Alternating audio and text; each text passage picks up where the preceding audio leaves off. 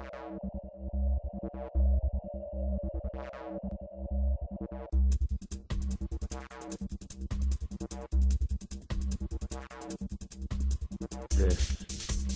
week in real Pirateball.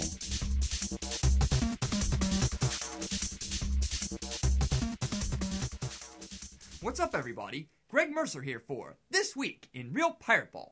The 2012 season is now underway, so let's recap Week 1 of Pittsburgh Pirates baseball. The prevailing theme of the first week was the atrocious offense the Pirates displayed over the first two series. It's supercalifragilisticexpialidocious, even though the sound of it is something quite atrocious. The Pirates were blanked in the opener and have only scored 10 runs in the first 6 games.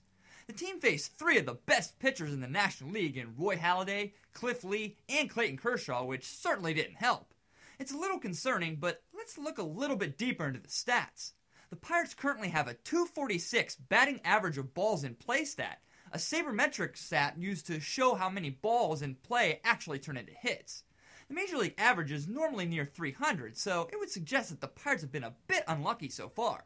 The Bucks also have a 25.7 line drive percentage, second highest in the majors. Line drives have the best chances of turning into hits, but right now they're not. It's pretty early in the season, and although most people expect the Pirates to be deficient in power and play small ball due to their team speed, it may be a little too soon to jump to conclusions. Well, what do you think? It's a prototype. Huh, that's exactly as you described it. As bad as the offense was, the pitching for the Pirates was quite good the first time through the rotation.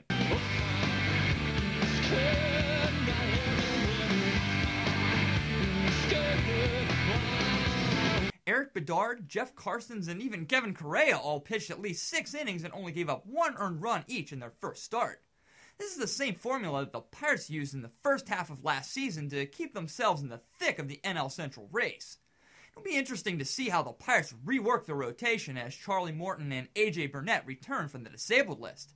I have to imagine that Correa will go to the bullpen, but it'll be a nice problem to have if the Pirates have a better than replacement level pitcher in reserve if a starter goes down. Alex Presley has opened some eyes in the first week of the season.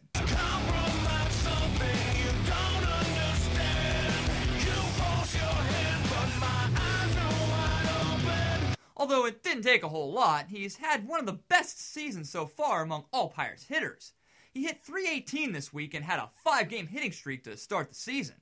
Presley has taken a simple approach to hitting and looks to be content on taking a level swing to hit clean singles. I had a bad feeling about a sophomore slump for Presley as yet another small, speedy outfielder, but in the early going, Presley is showing some signs of being legit. Hey my daughter, that means hey man, Shosholoza. Work it while you can. Asambeni M7G means let's go to work. Uyasanya means you're a crazy jerk. Unfortunately, we may have to rename Neil Walker as Neil Crawler after his awful first week at the plate. Crawling in my skin, these wounds they will not heal.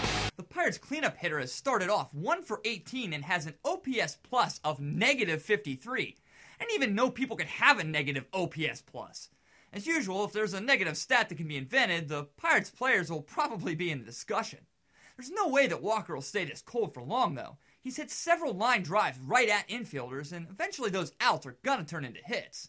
Still, it'd be nice if the Pirates could get some more production from the middle of their order, and Walker is the linchpin to future success. Can't take me apart! Can't take me apart! Can't take me apart! Can't take me apart! No, you can't! Manager Clint Hurdle has not hesitated to turn his corner infielders into a bona fide platoon in Week 1. First battalion just got hit 15 clicks north of here. Charlie had Claymore strung up in the trees. Blew a whole fucking platoon to pieces. Bad shit. Pedro Alvarez and Casey McGee have both gotten time at third, and Garrett Jones and Matt Haig have split the first base duties. Hurdle feels that the team might be able to exploit lefty-righty matchups to increase run potential. Some feel that this will only hinder players' ability to hit all pitchers, especially Pedro Alvarez. I personally don't find anything wrong with sitting Pedro against tough lefties. He's been terrible against them so far, so if he has moderate success against mediocre southpaws, he may be able to gain future confidence and experience. This team needs to do everything in its power to score runs, so if utilizing matchups helps the team win, so be it. Much has been ballyhooed about the tough schedule of games the Pirates were given to start the 2012 season.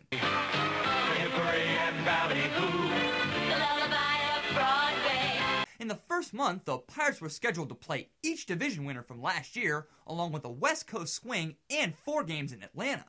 There are legitimate worries that the Pirates may get beaten down by these good teams and take them out of the running quickly. I'm beaten down again. I belong to them. Beaten down again. I failed you. Contrary to this belief, I think this can only help the Pirates. Let's think about it.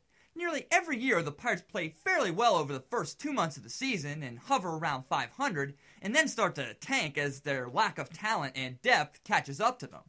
If they play better teams early on, I think they have a better chance of beating them. With more games against good teams out of the way early, their late season schedule should be filled with relatively easier games, which may allow them to steal some more wins when they normally don't. Someone comes along with a crazy dream. It seems so simple that you wanna scream. Now why didn't I think of that? Why didn't I think of that? The Pirates opened the year with a series against the Philadelphia Phillies at PNC Park.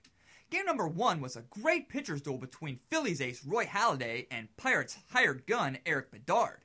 The Pirates started out with 2 hits and then managed to get 0 for the rest of the game. The Pirates ended up losing 1-0.